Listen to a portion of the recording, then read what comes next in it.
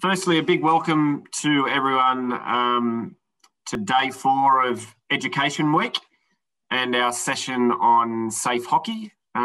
Just a little bit of background behind Education Week.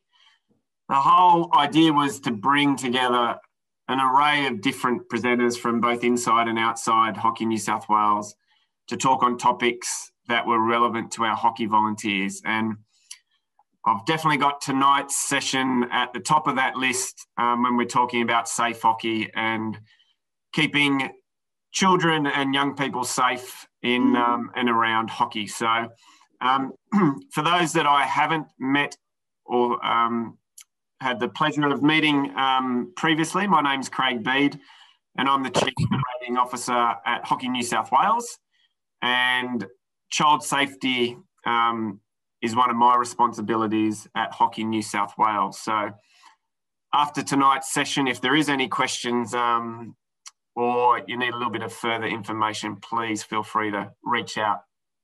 To help us unpack child safety and the safe hockey framework tonight, we have Samantha Delamata.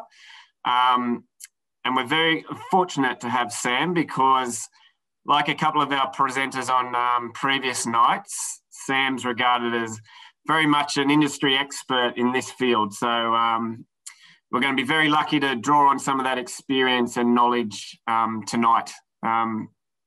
Sam's provided some safeguarding services to a number of organisations, including Girl Guides, YMCA, Geelong Football Club, and has been charged with leading Hockey Australia's development and rollout of safe hockey, which I think we started almost 2 years ago, Sam. Mm-hmm.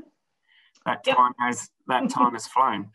As I mentioned, child safety is definitely a hot topic at the moment, with all sports grappling with how we ensure our kids are safe. But more importantly, and something that Sam and I have talked a lot about, is how do we support our volunteers to do that, which is a challenge because we know volunteers wear many hats.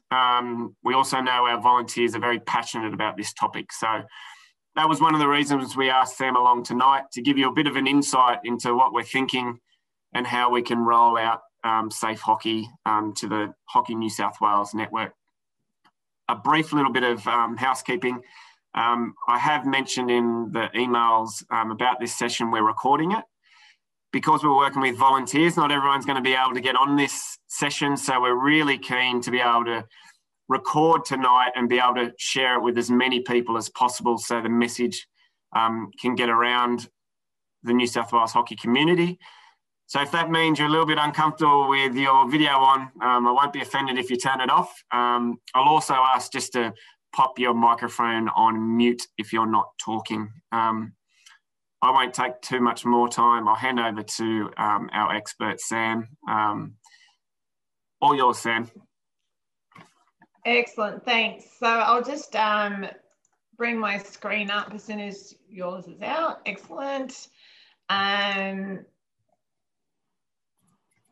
just going to make sure I've got the right one. Okay, so thanks for having me, guys, at Hockey New South Wales. It is true, we have been working in this space for a while together, and so there might be people who are here today who have already heard me speak.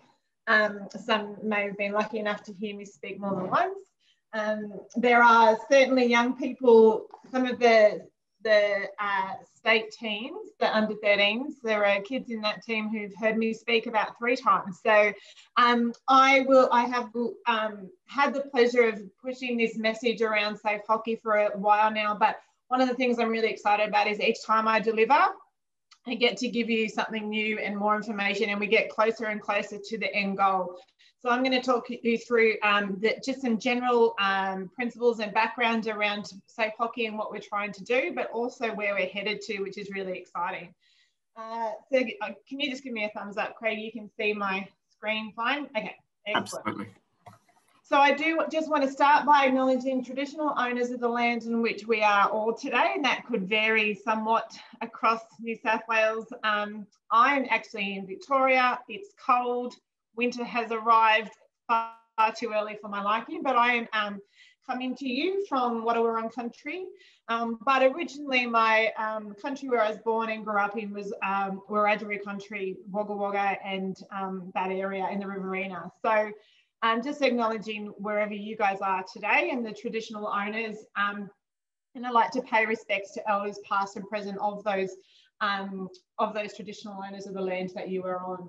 I do also want to just take a moment to acknowledge if there are any survivors of child abuse here today. It is something I always start with because we are going to talk about keeping kids safe from abuse, and in order to do so, we are going to talk about abuse and what that might look like. And it's very important for us to start off the session just to let people know that if they have their own lived experience, that we wanted to acknowledge that, and that it can be quite distressing. So please be mindful, look after yourself, and do something afterwards if you find it distressing that is helpful for you. I'm also available to have a chat afterwards if you have questions that you don't want to share with the broader group, and as is Craig as well as your go-to person at Hockey New South Wales.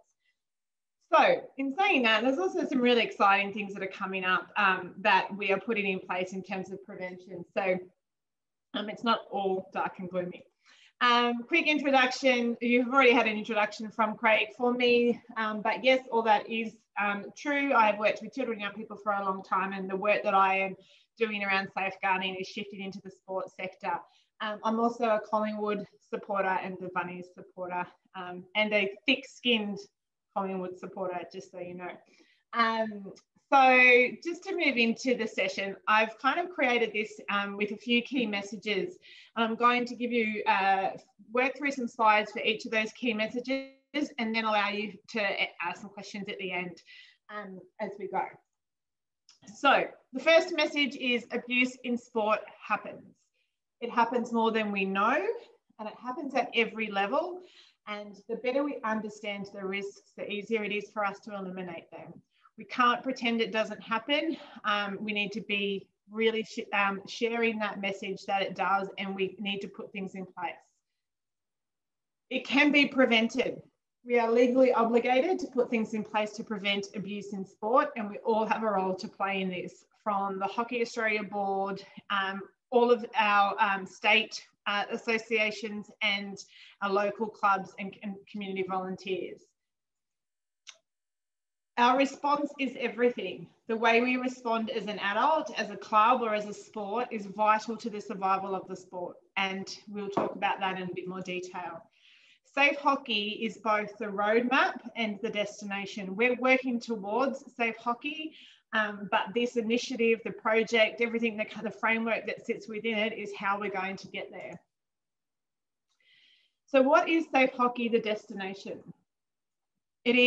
Safe hockey sits within Hockey Australia's National Integrity Framework, and it means that young children and young people feel welcome, safe, comfortable, and included when they are in the hockey environment. It is a sport where children and young people are free or safe from accidents like injuries and bullying and harassment, both from other young people but also from adults, and safe from abuse, physical, sexual, or emotional. Safe hockey is an environment that aims to ensure there are things in place to reduce the likelihood of a child or young person experiencing abuse, increase the likelihood of knowing if a child or young person has experienced abuse, and also increasing the ability to respond appropriately if a child has experienced abuse. So ultimately, we're trying to make sure it doesn't happen, but knowing that if it does happen, we know about it and we can respond to it appropriately and immediately. So abuse in sport happens. It can happen during sport, so probably less so on the field, the abuse we're talking about today, but more so training before and after matches, during training, tournaments, traveling to sport, so maybe on camps or interstate trips, but also in the car, between two or more people involved in sport, so coaches, players, managers, or umpires.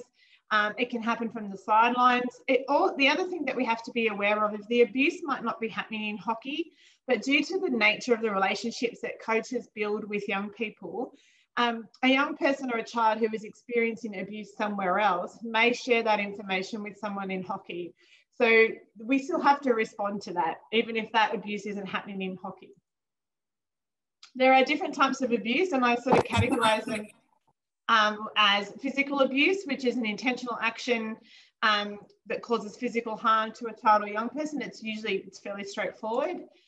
Sexual abuse, so any act of a sexual nature that involves a child or young person. It includes physical contact sexual abuse, but it also includes verbal and non-verbal communication, so sending explicit text messages, exposing a child or a young person to pornography or to sexual acts.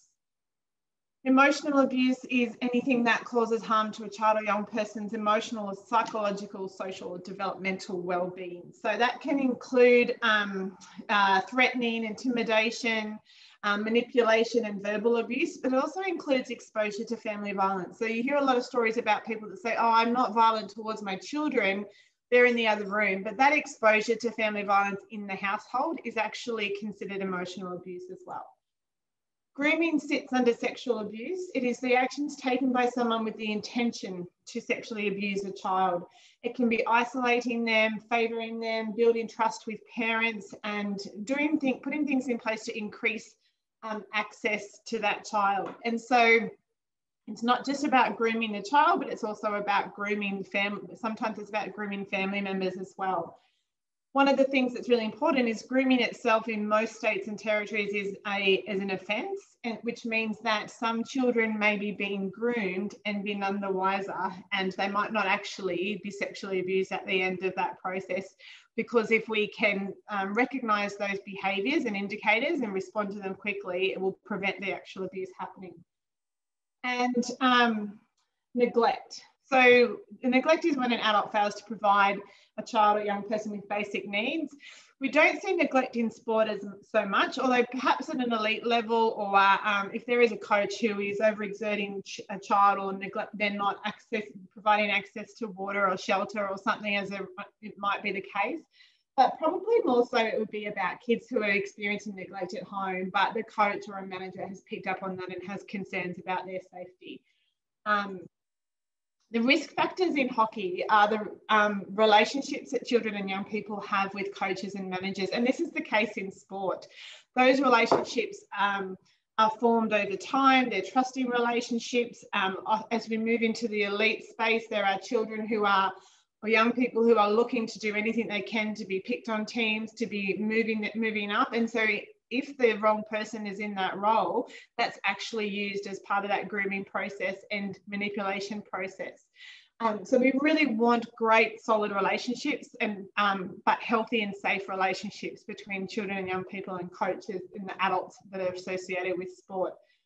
Sometimes it's player-to-player relationships that can be a risk factor. And when children are no longer around and not around their parents, so whether overnight trips, camps, all the fun stuff that the kids really want to do, it just increases the risk because there are less adults and no parents supervising those kids, or not the child's parents. Change facilities, bathrooms, personal cars are environments that are high risk. And again, children and young people with higher level of involvement in hockey, the higher the level, the higher the risk. There's more time out from family and in the sport. And if that person, that perpetrator is a coach or a physiotherapist that's attached to a team, then there's more time spent with them. The fact that hockey is a team sport reduces the risk somewhat then compared to one-on-one, but as those young people do move up into the elite space, there is one-on-one coaching and training that is offered, but ultimately it does reduce the risk when there is a team sport. So created this behaviour bar. I'm trying to capture here this idea that I've just given you those definitions of abuse, but what we see it sits on a continuum, and in actual fact, those definitions of abuse are harder to spot, they're harder to recognise, but there's a whole lot of stuff that we would notice beforehand that might lead to us to be concerned about someone's behaviour. So I've talked to a number of young people, including some of the state Hockey New South Wales teams. I have a consultation group I met with last year of young people representatives from a couple of different states. I've also done a lot of this work with some other organisations that aren't sport, and I've captured some, I guess, characteristics of different types of coaches, and this applies to teachers probably as well, other people in those professional roles. I'm not going to read them all out to you tonight, but you will get a copy of this. There is a recording. You'll be able to go back and read them. So some really obvious ones. A good coach exhibits safe, appropriate behaviour. They use positive language, they're a good listener, they're trustworthy and patient, they get to know the team, and they have clear boundaries. And I'm always really pushing for coaches to set their boundaries up front and be really clear around boundaries up front. What isn't okay, what isn't part of their role. Then we sort of have what some kids will call an okay coach. They're not doing the wrong thing, but they're not very good. They might be lazy. They might make jokes about other kids or laugh along with some of the jokes that are being made about the kids in the team. Maybe they're disorganized. They don't really know their stuff, for some of the comments that have come back from the young people we talked to. A good coach knows their stuff. But they also might be a bit dismissive if issues are raised. So I don't really know what to do with that if someone makes a complaint. Then we have an inappropriate behaviour that comes from a dodgy coach. So there's a whole range of behaviours, and it might be leading towards sexualised behaviour, or it might be around physically abusive behaviour or emotionally abusive behaviour. It can be harsh punishments, overexerting athletes, favouring certain athletes. Maybe it's things around boundaries, like commenting on one of the team members' Facebook posts or something that's got nothing to do with hockey. Private messages, ignoring club rules, dismissing complaints, and not having any real boundaries and not being clear about those. This does not necessarily mean they're breaking the law or they are abusing children, but there are some indicators in this behaviour that are concerning. And then there is the bad coach. So that is when that behaviour is abusive and it crosses that line into abusive. Using physical force, grooming, intimidating, manipulative, or committing that sexually abusive. So actually committing sexual abuse, or whether that's physically or through communication. So it just gives us a little bit to look at. And really, we only want people in those first columns. And we could probably do some work with the people in the second columns to bring them up to scratch. But I actually think that third column is just as dangerous as the fourth, because they are the people that are telling us there are indicators that we can see aren't okay, and we need to be able to respond to that before those behaviours in the fourth column come to light. So a couple of examples. We do have a lot of examples around sexual abuse, because the Royal Commission into Institutional Responses to Child Sexual Abuse had a heap of resources, a heap of case studies and research that came out of it. And it's relatively common in sport because of the nature of those relationships. There was a case around a tennis coach who sexually abused one of the players, but told her she needed to have sex with him if she was going to get ahead in her career, which is quite a common story in these high profile cases. One of the issues here was that when she raised the matter with officials, it wasn't handled appropriately. There was a curator of a cricket pitch in Queensland who sexually abused a couple of boys in the sheds, and when the rest of the club found out, everybody said, oh yeah, he's really creepy. Oh yeah, you'd never leave your kids with him. There was a whole number of people that felt that way and thought that way, but no one had raised any of those concerns earlier that may have prevented some of that abuse taking place. And there was a hockey coach in the UK who sexually abused 4 boys that he was coaching, and he was really, this case was really profiling the grooming process. So he brought them birthday presents and took them away on trips like camping trips. Boundaries, not limited boundaries, favouring, getting one-on-one access, obviously grooming parents to allow them to let him take their kids away camping. So that's sort of some of the behaviours we've seen in these examples. I'm going to talk about sexual abuse just quickly for a little bit and throw you some stats, because I think it's important, as we said before, the better we understand what abuse looks like in sport, the better we can eliminate some of those risks. So it can happen in the family, it can happen outside of the family, so uncles or family friends, and it can happen in institutions. So that's sporting institutions, it's churches, schools, a number of those places. we know that 1 in 4 girls and at least 1 in 4 girls and 1 in 7 boys will experience sexual abuse within an institution. I would argue, though, that those stats are, one, they're a little bit old, but two, and they are only the ones we know about. And that kind of leads me into the next couple of slides. 90% of institutional sexual abuse is perpetrated by somebody known to the child. So those of us who grew up in the 80s and 90s and were taught about stranger danger, it's actually quite detrimental, because not to say that there aren't strangers and there aren't those cases of kids being plucked off the street, but ultimately the real dangers were in our homes and in our sports and in our churches. And it takes, we also know that it will take a survivor between 20 and 30 years to come forward and share their experience formally. And so that sort of takes us back to that slide about the stats, and that, you know, if people are taking 20 or 30 years to come forward, we really don't know what the prevalence is accurately. This is really important. This lists some of the different short and long-term impacts of abuse, and it can absolutely vary. Somebody who experiences one incident that lasts for about 15 seconds may have long-term, significant long-term issues that fall under these categories, just as much as somebody who experiences abuse over 3 years. There's a whole lot of variables, and there's not one way to experience that and for that impact to land. Some of the things that I've heard from survivors are stories about not being, you know, somebody who can't, if they're in an elevator and somebody brushes past them, they automatically go into a response like, are they brushing past me to see if they can touch me, and if they touch me again, is that going to lead, like, they can't even be in an elevator with strangers.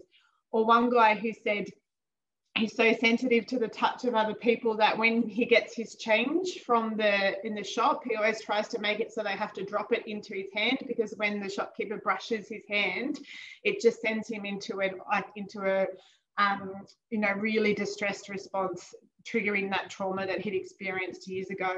So you really can't, I mean, these are all really relevant things that might happen, but you can't really predict how significant that long-term response to that traumatic experience might be. The good news is it can be prevented. Experts around the world say, yes, it actually can be eliminated. We can do things. It might be a while before we get there, but we really can prevent abuse happening in sport. We are legally obligated. That helps. We have to put things in place right down at club level. They have to put things in place to prevent abuse. So sport plays a really important role in prevention, because we are such a great platform to promote the message of safety, but it's also a community where people keep an eye on each other, where kids feel like they belong to a club and adults know who they are and can keep an eye on each other. So we're actually, it's actually set up to be able to do this really well.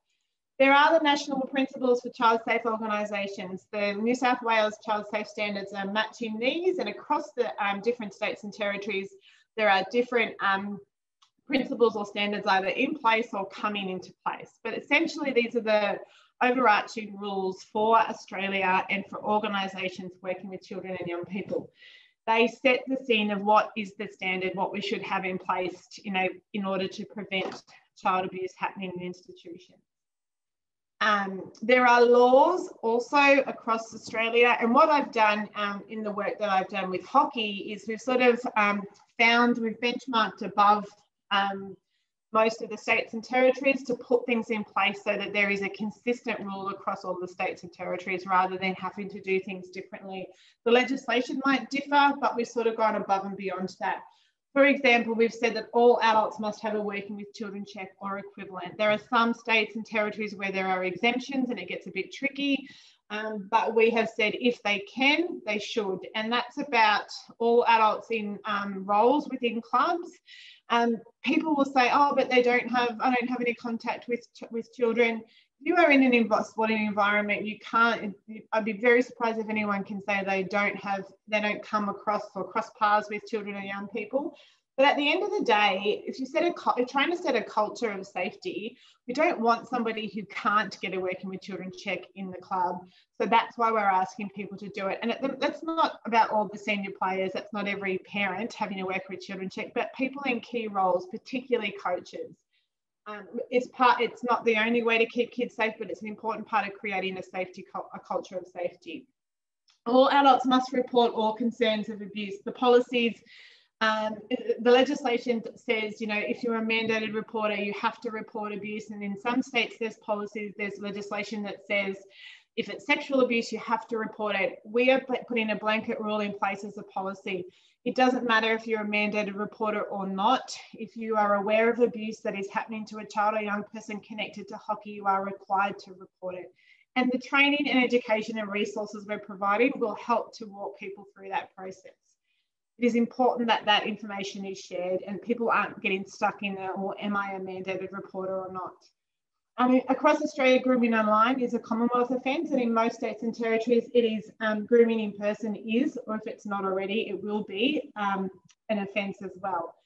Organisations can be held legally responsible for abuse that occurs. This now means that in terms of civil liability, a club or an association that is an entity, if they don't put things in place to prevent it and it happens, they can be sued.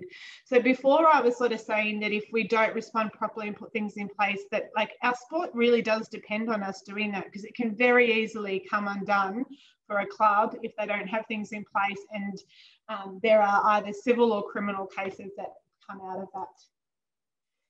So we all have a role to play. The individual adults in hockey, regardless of their role, are responsible for their own behaviours and the impact they will have on children around them. Coaches are responsible not only for their own behaviour, but also for setting boundaries and expectations of their team, contributing to the culture and the way in which they respond to concerns that are raised with them. Clubs are responsible for setting the expectations around what isn't okay and what's acceptable, the culture, the environment, making sure the environment is safe, the information and education they provide to both children and young people, but also to the general community, and again, the way in which they respond to concerns. And associations at all levels, so both regional, state and national, are responsible for the way in which they lead that commitment to safety, and through policy, practice, education and culture at all levels, at all times. Everybody has a role to play. I'm going to attempt to play a video. Can you give me a thumbs up, Craig, if you can both hear it and see it, because this doesn't always work in my favour, but we'll try.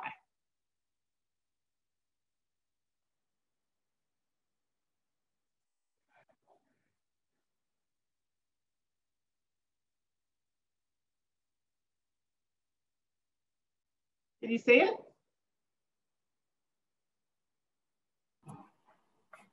No? No. Okay, let's not worry about it then.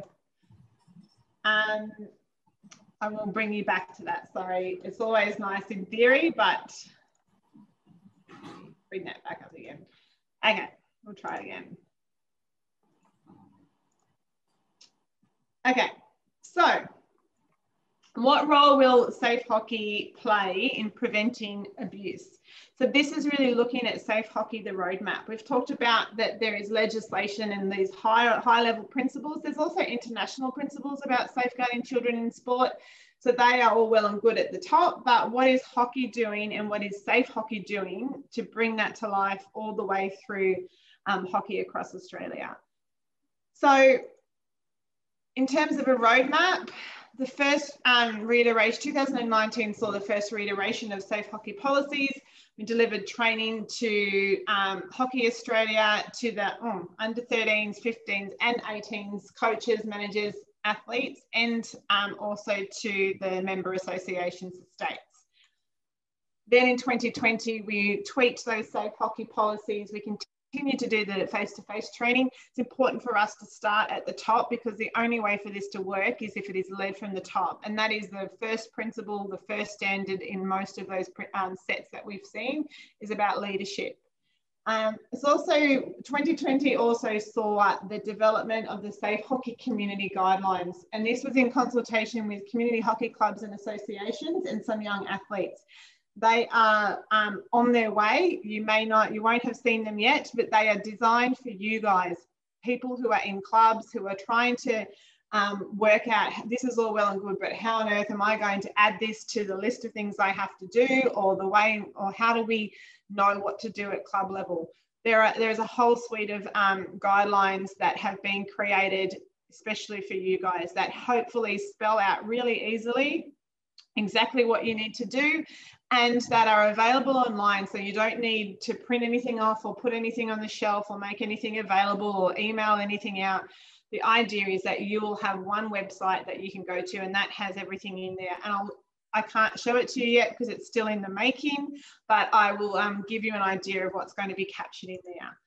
So 2021 is really around finalising all of those policies and the community guidelines. It's about continuing to deliver training where it's required at both national and state level, but it's also about developing some training modules and access to education modules for community clubs as well.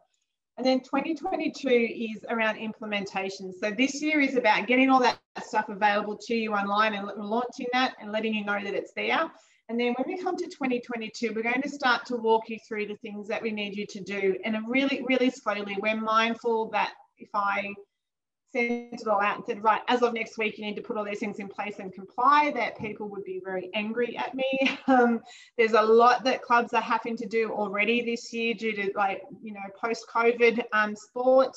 And probably there's been a big impact on clubs around volunteers and retaining volunteers. So we've put the actual implementation off, and it's actually some of the stuff that you may have already done by the time you get to the implementation process anyway. But it will be set out for you and talk you through little bits of things, just little pieces that you can put in place over a period of time. One of the things that we will introduce next year is safe hockey officers. Many sports are bringing into play at the moment a directive around having a child safe officer or a safe hockey officer for hockey in their clubs and associations. So next year we're going to look at recruiting those to associations, and the year after we'll look at clubs getting those in place. We will also provide training and education both to the clubs around recruiting the right people, but also to those officers when they come on, so that they are not isolated. They have a network of people they can go to. They have lots of information and education available to them. It is not okay to just say, who wants to be a safe hockey officer? Oh, I guess I will, because it's usually the person that puts their hand up to everything that says yes. And they're not necessarily the right person, but we will help you find the right people within your club or your broader community to take on that role. And then we will educate them and provide resources to them so that they feel supported in that role. That's not coming just yet, but we'll have all of these other things in place moving towards that in 2022. So Safe Hockey has a set of rules. There are policies and procedures. They have been tweaked several times. They've been reviewed by all states and territories and other people to get them to where they are now. The version about to roll out in the next few weeks with the launch of the Safe Hockey page are pretty prescriptive. And I've just been having a conversation about some investigation training. We were talking about, if you don't have policies that explicitly explain what you expect of people, then you can't hold them account to those behaviours. So we really have to be explicit in this, what we expect from people across hockey, and those policies and procedures have that information in there. There's a version on the Hockey Australia website at the moment that you can see, but the next version is going to be a bit more consolidated and simplified a little bit. So it's, again, a little bit easier for people to get their head around. At the moment, that's what it looks like. If you jumped on Hockey Australia's website and went to Integrity, and you see that where it says Safe Hockey Framework, these are those documents. But as I said, there's a new version coming out soon that's even more simplified than that. So this is not the fancy page that you will see. This is my pretend version of it. There are actual website designers who are working on this at the moment. But the idea with the Safe Community Guidelines is that there will be a button on the page for a number of different cohorts. You go to the one that best describes you to get the information that is tailored for you. So I'm not going to make a under-9s coach go through all of these policies and guidelines that clubs have to do, things that clubs have to do just in order to get the information that they need. They will go to the coach and managers section. They will pick the question that relates to what they're looking for, and they'll have easy access. So it's hard for me to explain it just yet, but once it's all up and running, there will be information sessions and introduction videos to help give you a tour of how it all works. But the idea is that a young athlete can come in here and very easily go, what is expected of me in hockey? This is what's expected of me. What should I expect of adults? Young people have told us, we can't tell you when a coach is doing the wrong thing if we don't know what the right thing is. So we need to tell them, this is what you should expect of adults, and this is what you can do if you don't see that, or if you see something else that is concerning for you. There is also a page for adult athletes. There's a page for families, a page for umpires and officials, and a page for coaches and managers. And then there is one for clubs and associations. And that has the information that clubs and associations will need to be able to find what the things that they put in place, what their role is around preventing abuse in sport.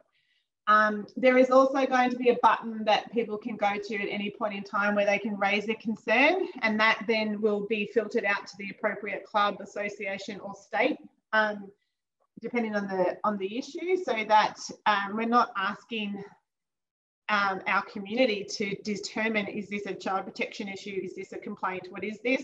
Is it member protection? They just go, I have a concern about this. And then the system will enable them to filter that out in the right way so we can respond to it appropriately.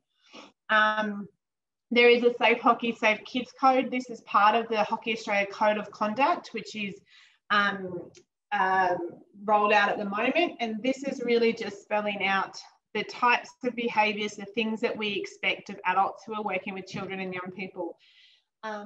At the end of the day, it's about providing a safe environment where children and young people are safe from physical, sexual, emotional abuse or neglect.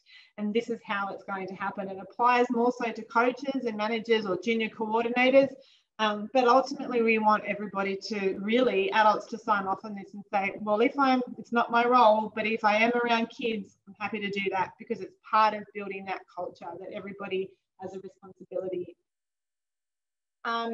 This is something that will come out in a separate document, but just to show you that this is a flowchart that helps to navigate those complaints and concerns as they come in, and there'll be plenty of guidance and support and education for clubs around that. But ultimately, it just allows us to ask those questions. Is this a child safety concern? Is it a complaint? And then what do we do with that? And it spells out each step of the way. And there's a document that unpacks that will be in more detail, that will be available as well as part of this suite of community guidelines. So the next piece is just around how we respond if something does happen, because as I said earlier, it's a really important part of this, of protecting children and young people. It's nice to think we won't have abuse eventually, but we must expect that it may happen, and our response is really important. The way in which we have survivors have told the Royal Commission that when they reported their abuse and they were dismissed or not believed or ignored or blamed, it was actually more traumatic for them than the abuse itself. So that's not okay. We really must do the right thing when it comes to responding to any issue or concern raised around the safety of a child or young person. I'm not going to attempt to play another video, but if you want to look up, Anna Gordon is a Scottish pole vaulter, and she tells her story about not so much the abuse, but she says the way in which she was treated by her club when she spoke out about her coach. And she was kicked out of competitions. She was turned away from tournaments. She actually had to leave the country and go and train somewhere else because of the way that she was treated by her clubs because she spoke out about a coach. It's hard when somebody that we know there's an allegation made about somebody that we know, but we also know that children and young people very rarely make this stuff up. And so it is really important that they are believed in the first instance, and then it is left to the authorities to determine whether or not what they're alleging has happened. So we have to accept that we can do a whole lot of things to minimise risk, but we cannot completely prevent abuse. And due to the nature of sporting environment and the relationship that coaches have, it just might mean that a coach has information that they need about abuse that they need to respond to. if abuse comes, if any information about abuse comes to you, it's either a disclosure, an allegation, or a suspicion. So a disclosure is basically when a child says, this happened to me. An allegation is if they say this happened to somebody else. And the suspicion is when you have reason to suspect something's not right. And that can be based on a number of incidents or indicators in behaviour, gut instinct, a combination of those things. Most reports that go to child protection are suspicions, because it's very rare for us to have a full disclosure. As I said, remember that 20 to 30 years that it can take for someone to report it. And it's not usually the perpetrator putting their hand up to let people know that they've been committing offences. So we really do base a lot of our reporting on suspicion. You do not need to have evidence or proof.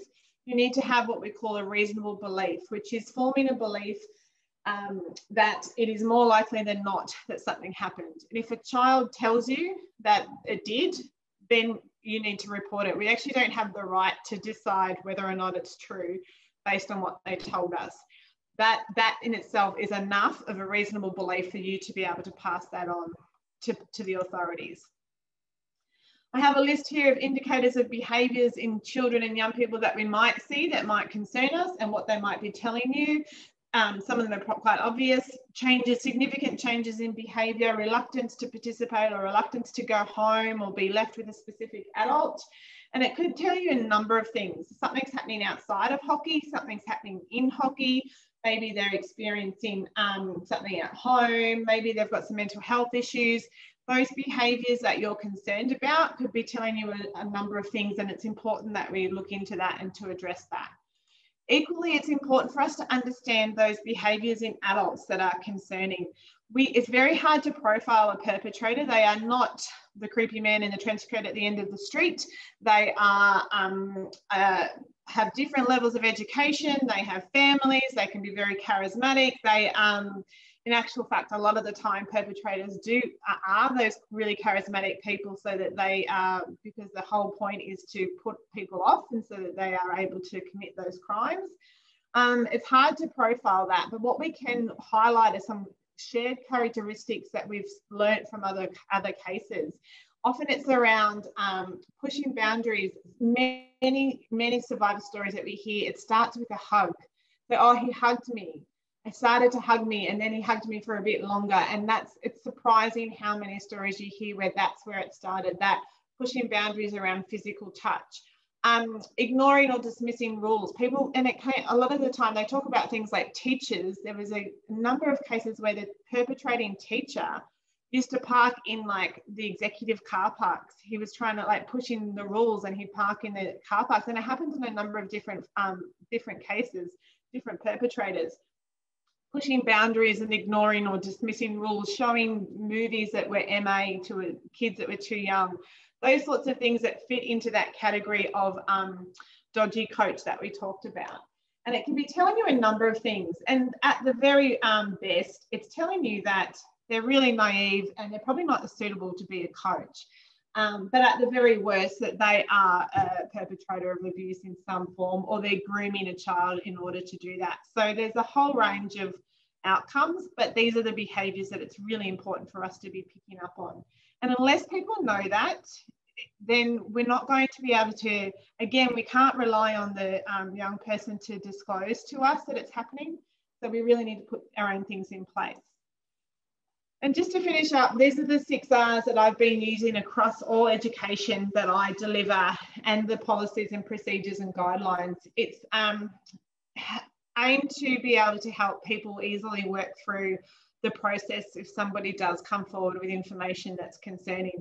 So if you recognise through signs or indicators, or someone has given you direct information that something's not right, the first thing that we ask you to do is to respond appropriately to the person who's coming to you. So if it is a child, let them feel that they're believed, give them a safe space, just hear them out. Don't ask questions. Questions can actually cause issues later on with investigation processes. So it can be leading or misleading. So it's really important just to let them talk to you. If that's what they're comfortable doing, and obviously to call 000 if there is an immediate risk to safety. If you do have the opportunity to record what they're telling you, not with your phone, because it's illegal to record children and young people with your phone unless you have their parents' consent. And if you had their parents' consent, you would be stopping that conversation and letting them go, their parents take them in to speak to the police or somebody who's more professionally trained for interviews. But if they do happen to be talking to you and you're scribbling notes down, keep those notes. I have had police officers and sergeants look at this and they've said, please tell people to keep your handwritten notes, because sometimes we write things down that don't make sense later when we want to summarize it in an email, but that might be really important information for those police. So if you happen to be writing those notes down, please scan those handwritten notes, even if it's on the back of a brochure or something, take a photo of it and keep a copy of those handwritten notes. Then you need to raise that. You will need to notify parents if that's safe and appropriate, depending on what the issue is. You need to tell your club rep, which will eventually be your safe hockey officer, immediately, and maintain privacy and confidentiality. With support from that club rep, you may need to report it to Child Protection or the police, and there is that process, that flowchart I showed you before, which will help you with that process. And then debrief. This is not something that people expect to have to do when they put their hand up to coach hockey, or to sit on the committee. So if you are going through this process, it's really important that you support each other, get outside support if it's necessary, and you can access Hockey New South Wales, go to them to talk to them about that if you need it. And also, if the process doesn't work or it falls apart at any point, please let us know so we can make those changes.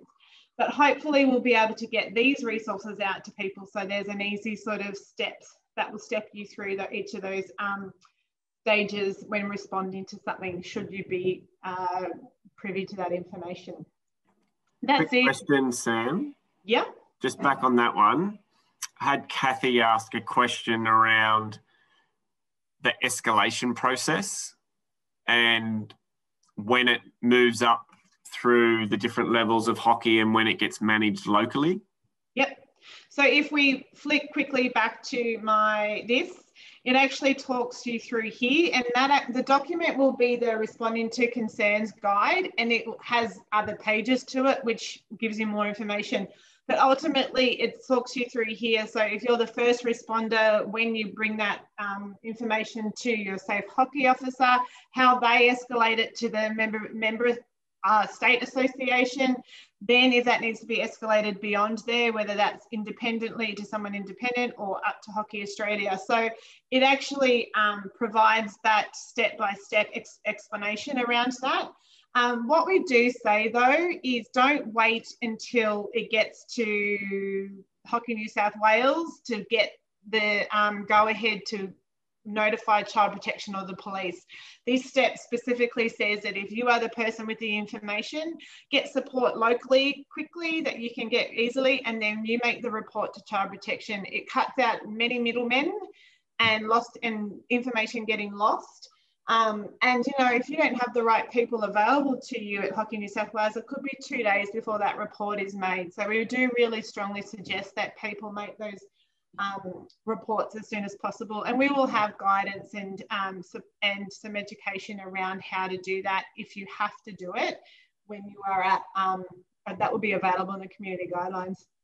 It's not something that everybody does, but if you have the right safe hockey officer in place, they will be able to really adequately support you through that. I know we're a little while away from that being the case, but that's the idea, is that we'll have those internal resources in clubs who really have the confidence and the competence to be able to support people to do that process.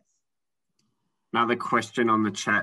Yeah, Sam, and I know you can answer this because I've seen it, but will safe hockey include what's considered low-level abuse? I'm really glad you asked that. One of the things that changed in the most recent version of the policies is that I have introduced, and it does come back here in our, where is it?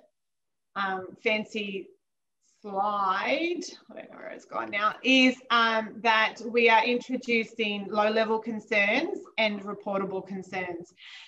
Again, like I talked about before, if we could respond to those behaviours that sit in the grey area and we pick those up, then we would be, we are better off at eliminating the really reportable behaviour, those behaviours of abuse.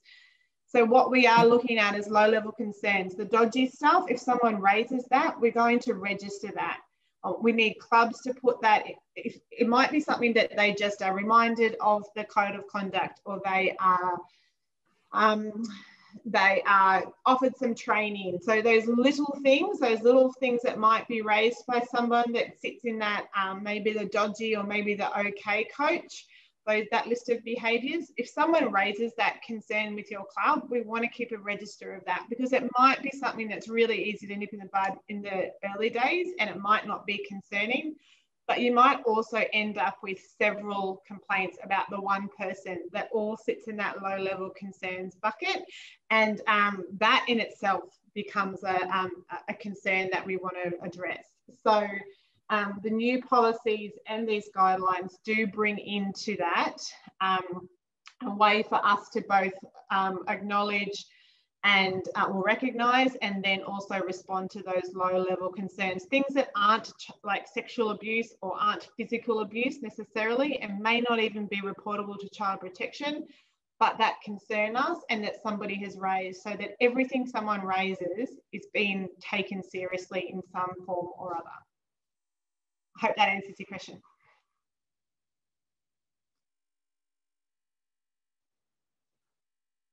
That's it for me.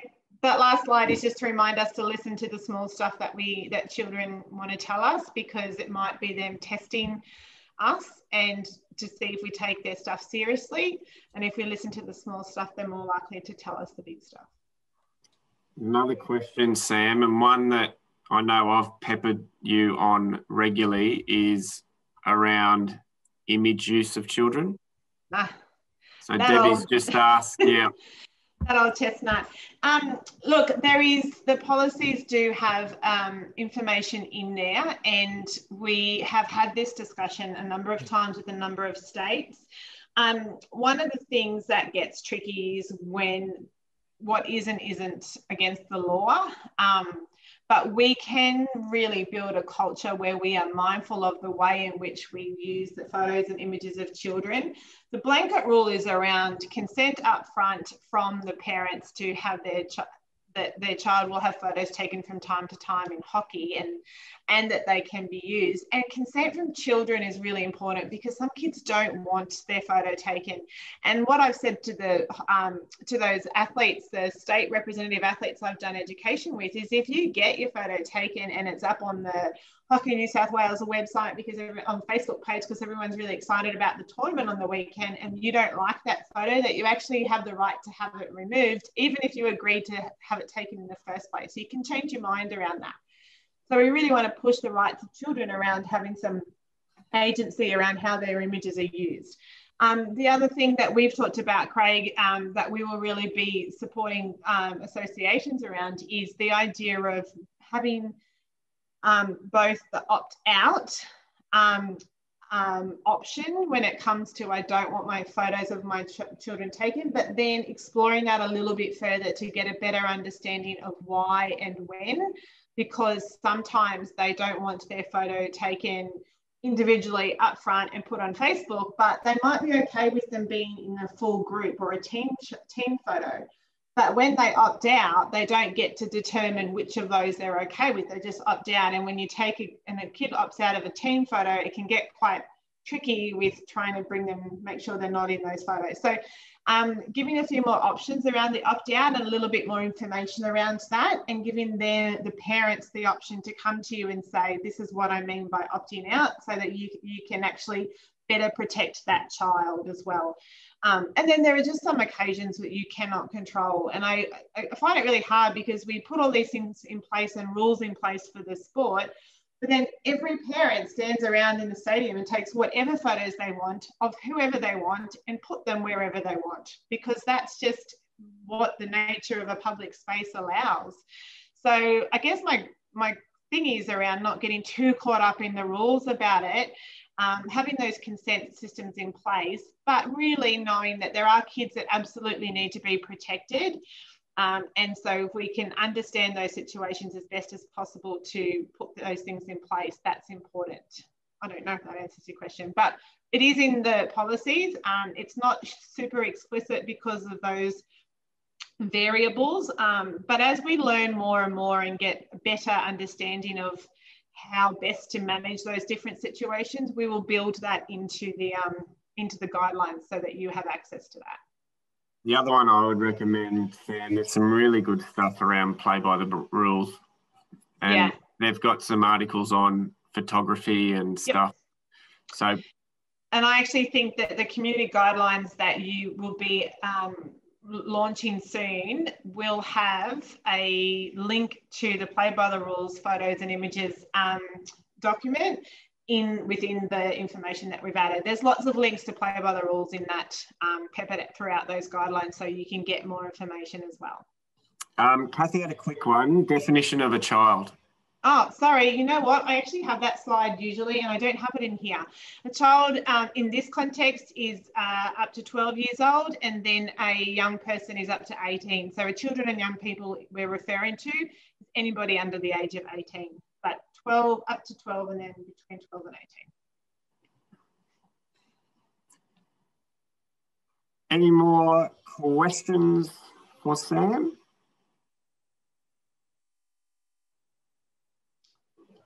If not, I just want to reiterate one thing you talked to, Sam, which was 2021 really is around education and understanding what's around with safe hockey for implementation really being aimed at 2022. So there really is an understanding of phasing this in to work with our volunteers to make sure we get it right. So really important that we're going to be working hard in 2021 so that you all understand what we're talking when we talk safe hockey, to start putting in place in 2022. And then some of the stuff Samantha talked about getting down to club level is actually 2023. So a bit like how government approached work health safety, where it was very much a staged approach, understanding that there was some considerable requirements. This is following a similar approach. But at the end of the day, at least this year, if anyone needs information or has an incident, there will be those things available to go to before you actually have to implement it. It still applies and it's there, but we just aren't going to be, rolling out any expectations of clubs just yet. Can I throw in some hypothetical scenarios? I think one of the things that, from my experience, is that stuff happens and haven't in the past been trained in these things. So you might deal with it, but whether we dealt with it the right way, I think like in more recent times, I know in my association, we have a member protection officer now, whereas a little while ago we didn't. Before, when we had an incident, not a child abuse one, but you know what I mean, any kind of incident. We dealt with it internally. Now we have an independent member protection officer who we can refer certain things to. So that escalation question to me is like something might happen at club level, we might not even know about it. Example, someone takes someone's mobile phone, goes into a change room, takes a photo, sends it to accept all friends on Facebook or something, so all invites or whatever, and lots of people see it. Mm-hmm. And no one owns up to who did it. It's a hypothetical level. And they're not under 12, so they might be in the older age group. Or it might be the creepy coach doesn't do anything bad, but it just the language used and a parent complains. Yep. So again, that was dealt with at an associate quite a few years ago. Yeah. But back then, I don't think things got reported to police or escalated or anything. So it's like, where's the lines? The new system and the guidelines that are in place will allow for clubs to deal with those issues, register them so there's a record of them, and escalate them. And it will talk you through which ones you need to escalate, and whether that's outside to the police or up to Hockey New South Wales or wherever. So it will do that, because what that does is take the burden and the onus off the club as well. So there aren't a whole lot of volunteers trying to sleep at night thinking about this awful thing that has happened, or potentially awful thing that might happen. They're actually able to go, oh, that's not okay. Bang, bang, bang. We've put our things in place. We've escalated it to the right people. Now you can sleep at night. It's actually taking some of that off you guys, and sharing the load with both your member associations or with the police or the authorities. So if that hasn't happened in the past, this process and these policies and guidelines will enable you to do that, and hopefully quite smoothly and easily. One of the things too, Kathy, we've worked really hard with Sam on is there's a detailed policy and procedure document that sits within Safe Hockey, but we have documentation like flowcharts that is a one-pager that helps a volunteer that's seeing this for the very first time to make some good judgment calls early in this process. So we're trying to build those resources for exactly those sorts of scenarios you're saying, and what we got asked before about what's low level, what's not low level. We're trying to build some resources that really step you through and how to handle those. So, and provide people to go to if you still don't know, to get quick, easy answers. Yeah. Hopefully that answers your question. Yes. I think what you said before about creating a role, but often then you have to train the role. Yeah, but part of this project is to do that, so that it's not up to the clubs to be training somebody up, but we're hoping to have a whole program that all of those Safe Hockey officers in the region can access the same education and support. So it's a little way off yet, but that's the idea. I'm very much against sports telling their clubs to put a child safety officer in and then just hoping for the best, because there's actually a real skill set that we're requiring from that person. And they have to handle some pretty sensitive and important stuff. So we really need to make sure we do that right, and that we're not relying on clubs to do that, that all of the states and Hockey Australia are pulling together those resources to be able to educate the right people. We're getting closer to that space. And again, Kathy, that's also to Sam's point, there's people in the community that have these skills. So when we can have them in these roles, it makes it so much easier, as opposed to like we see often with other volunteer roles, it just gets added to the secretary and the president, and, you know, they just wear another hat. So where we can call on, you know, a school counsellor or a social worker or someone who lives in this space, it's going to give us a far more positive result than just throwing it on top of someone else that's already got a mountain of roles and responsibilities. Challenging, yes, we absolutely know that, but it's such an important topic that we need to get right. So I know Hockey New South Wales, David, the board are absolutely committed to making this work, and that means supporting our clubs and associations. No, I think it needs I don't know, an awareness campaign. Absolutely. Yeah. Yeah. And, you know, at the moment, in the media, there is a lot of conversation around calling out behaviour, reporting abuse, whether it's through Grace Tame, who's the Australian of the Year, or the stuff that's happening in politics. So I think it's probably good timing to launch Safe Hockey to sort of say, hey, we recognise this might be happening here, and we've put things in place. There's information and education here. but I don't want to just drop that and then go, okay, well, now we're done. We've got policies and stuff, we'll leave. It's actually going to be 2 or 3 years before we really get to where we want to go to be able to do it properly. And that's just the nature of rolling things down at such, you know, significant different levels as well. I think it's something that obviously all the associations and all clubs care about, and especially clubs with juniors.